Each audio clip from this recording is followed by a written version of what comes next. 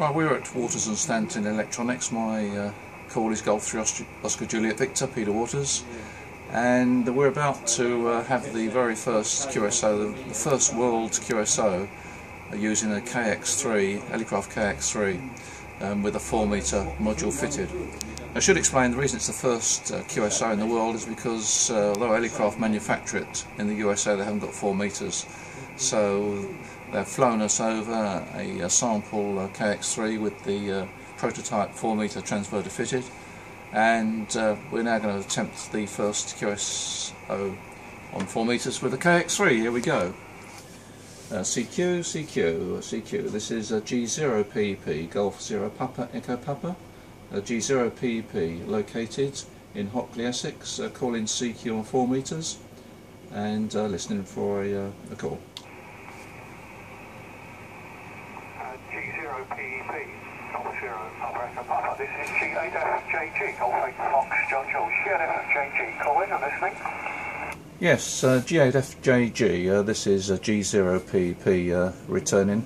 Very good morning to you. Thanks for the call there. Name's Peter, and located in Hockley in Essex, and should explain that this is the very first call we've made on a KX3 on 4 metres, and so this is a world first because nobody else has made a QSO on 4 metres using a KX3, and you're the recipient of the of this first contact. So name's Peter, QDH is Hockley, back to you from Golf 0 Papa Echo Papa. G0PEP, G8FJG. Yeah, okay, Peter, fine. The name is Ron, Radio Oscar I, Ron. QTH is Raynham, which is 20k east of London, 20k east of London. As I'm the first, does that mean I actually win it?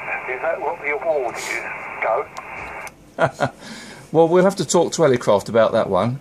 We're going to put this on YouTube, so we'll talk to Elecraft about that. I'm sure we can award you with something.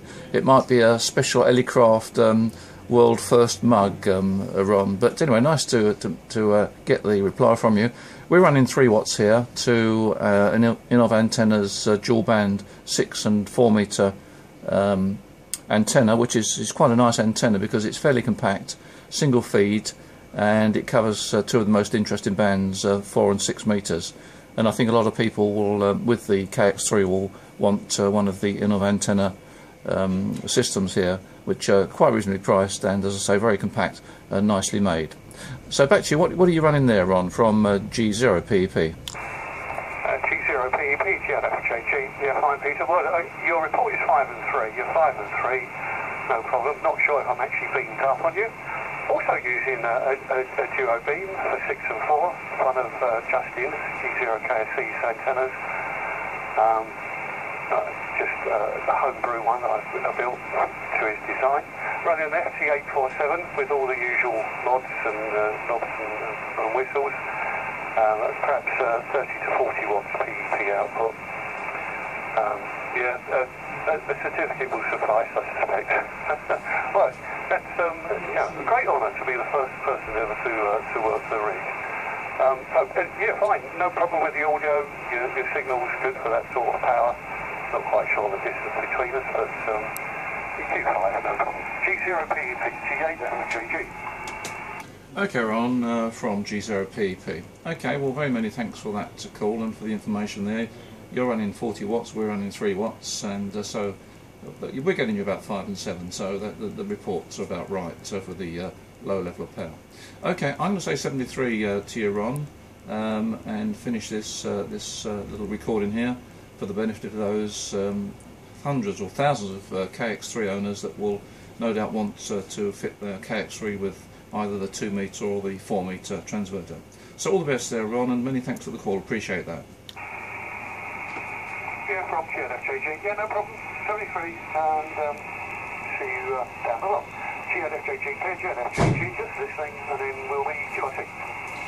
Okay, so there we are. That's the very first QSO from a KX3 using the 4 metre transverter.